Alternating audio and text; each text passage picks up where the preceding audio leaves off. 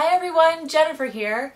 Today I'm going to be doing a fall-winter 10-item wardrobe check-in. Okay, here's the question that everybody wants to know. How did my budget wardrobe work out this year? Because you know I didn't buy any purchases from A.P.C, which is my beloved, love that brand, but very expensive. I got a lot of things from Ann Taylor Loft this year. Ann Taylor Loft has wonderful clothes and you can find them at almost 3 times less than brands like A.P.C. Now here's the catch. I find that with the more expensive clothes that I buy, like the A.P.C clothes, that they do last a longer period of time. It's simply how it is. This is not saying anything bad about Loft, however, because the Loft dresses and clothes are also high quality. I find that some of them will last longer than others, and I'm going to tell you about that in this video. I have 2 Loft pieces that I absolutely loved and that will definitely be going into my fall-winter wardrobe for next year. And so they ended up being magnificent purchases. There's 2 others that shrunk, so they will not be going into my fall-winter wardrobe for next year. The thing is that you have to consider is, number one, the really expensive clothes, like the A.P.C for example, is something that you have to be able to front the money up immediately. I don't advocate putting anything on the credit card. I do not advocate buying anything that you can't afford at that very moment, right? Even though it will last you a long time, you have to save up for it and be able to purchase it. Some women are of the mindset that they don't want to wear something for 3 years because they might get bored of it. So that's not me. I actually don't get bored. If I find a dress that I absolutely love, I will wear it until it dies, basically. But I know that some women like to change things up. So if that's you, it might be wiser to go for Ann Taylor Loft, where, you know, you're spending much less and you can, you know, change it out, you know, as the seasons go on. So those are my thoughts on that. Another tip I want to give you for the 10-item wardrobe is this. We're coming to the end of the winter season and a lot of your favorite stores are doing clearance sales for the winter items because everyone's mind is on spring right now. It's kind of like the after Christmas sales where you get all of the Christmas ornaments at 70% off because nobody's thinking about Christmas, right? But that's a good time to buy your ornaments so that you don't spend full price, you know, next Christmas season. So it's the same concept. A lot of your favorite stores will be having clearance sales, especially on things like sweaters. And here's where I like to purchase some staples, some classics, at a very discounted price from really great brands. And I can use them in the upcoming fall-winter 10-item wardrobe. Do you see what I mean? So for example, Talbot's was having a sale and I got some sweaters at a very discounted rate from them. This is just a classic V-neck sweater. And so I got this and this will be in my fall-winter wardrobe for next year. The sweaters that I have are running low. This is not cashmere, this is merino wool. I also have this black cardigan. My other one was shrinking. So this is the one that I am going to be using from Talbot's. And, you know, these are staples. So I'm not buying something trendy. I'm buying something that I know I'm going to need for next year. The key here is to not go crazy and think, oh, it's on sale, I'm going to go crazy and just get a lot of clothes that you don't need, okay? So that's the hard part. When you hear clearance, 60, 70% off, you might be tempted to go crazy and buy a lot. No, still use your 10-item wardrobe mindset here and only buy where there are holes. If you think, okay, I do need to update my sweaters, it's a great idea to purchase from the sales if that's the case. Or if you see a wonderful winter dress that's on sale and you think I could definitely use that for next year. If you can afford it and if it's the right price, if it fits all of your criteria, then it's a good idea to get it in the sales. Okay, so I want to talk about this dress that I got from Ann Taylor Loft, and you will recognize it from the fall-winter 10-item wardrobe 2014.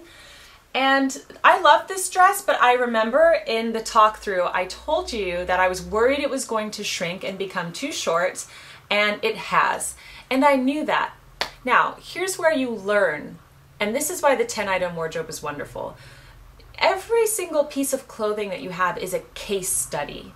And when you learn something from it, you think, ah, I'm never making that mistake again, right? So I am never going to buy something ever again where I think that it could potentially shrink and become too short. If it has that potential, it has no place in my wardrobe. I really do not like wearing short clothes. I like knee-length dresses, basically. And if something is above the knee or really above the knee, I am super uncomfortable. So while this dress was absolutely lovely, you know what? It was too short to begin with, and I knew that. I don't know why I bought it. So it's beautiful and everything, but what I've been doing is wearing it with opaque black tights. I would never wear this just with my bare legs. So I'm wearing it with my opaque tights, and I will probably continue to wear this for the rest of the winter because I don't want to buy anything new. But this will not be returning to my fall winter wardrobe. It's just too short. Okay, let's talk about this emerald green jacquard dress from Loft. This was such a great dress, wonderful purchase. I loved it. I have nothing bad to say about it, except that it has shrunk a little bit and it is a little bit too short for my liking, but it's still in my comfort zone. So I might bring this back next year. We'll see. I'm going to continue to wear it over the next 2 months. I think we have about 2 months left of cold weather, and I will analyze at the end of that time whether or not I'm going to bring this dress back. If it shrinks anymore, the answer is no. If it remains, you know, how it is, I might bring it back because I can wear this with opaque tights and boots or ballet flats and a long cardigan, and it looks really good still. So this was a really beautiful dress from Loft and a great find. Okay, this navy and red spot dress from Loft was a wonderful find as well, and I love this dress. This will be coming back. This was the perfect length. So this is an example of picking the right style dress, basically, for me, is that it was knee length to begin with. I knew that it wasn't going to shrink. It's not the type of fabric that looks like it's going to shrink. And it didn't shrink, and it has maintained its beautiful shape. This was a wonderful dress and a great purchase. So this is an example of budget shopping gone right, where I'm going to probably wear this next year unless something, you know, horrible happens to it. So this is an excellent choice. I am wearing the jacquard t-shirt, which was also great. I'll definitely be wearing this again next year. And the fluid ankle pants from Loft, which were my favorite purchase by far from Loft. And those will also be wearing those next year. See, I am bringing some of these items back, and they ended up being really great value for that very reason. I'll probably mix with high and low next year. We'll see what happens. And when I say next year, I mean this year. We're in 2015. It's just that it's the beginning of the year and I'm not thinking about fall. It seems far away. Let's talk about the equipment blouse. This is an example of a high-end brand. And how many seasons have I used this blouse? I think I've lost track. It could be going on 3 years now, maybe even more before I had kids. I can't even remember now. But I've had this blouse for a very long time. It is, although right now it looks good to me, it is starting to show wear and tear. So we will see. I will wear it for another few months and then I will decide whether or not I'm going to continue this blouse on.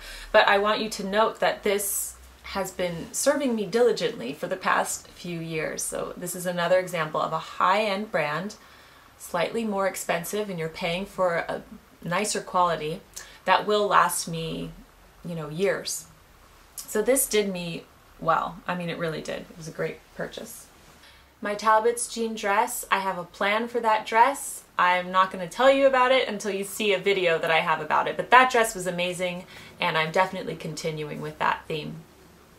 If you're new to the channel and you're wondering what on earth I'm talking about, check the link below for the link to my 10-item wardrobe video that shows the fashion show of all of these choices. If you're in the middle of your 10-item wardrobe process, it's a great idea to analyze how it's working for you. What mistakes did you make this year? What are you never going to do again? Are you never going to purchase a certain style again? Is there something that you bought that you didn't wear at all?